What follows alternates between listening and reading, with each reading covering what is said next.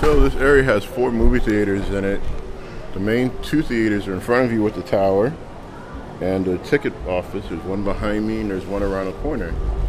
They have multiple movies playing at the same time, almost 8 screens, but usually in each building it's 2 screens showing the same things at different time or in 3D.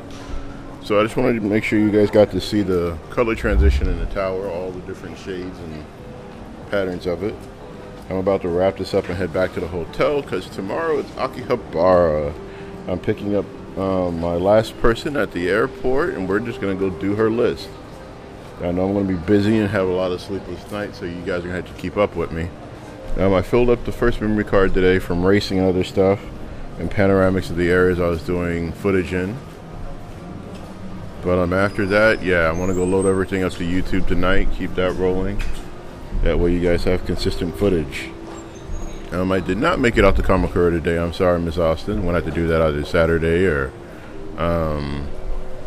Friday, depending on how far I get with the young lady's wish list before we leave for Fukuoka.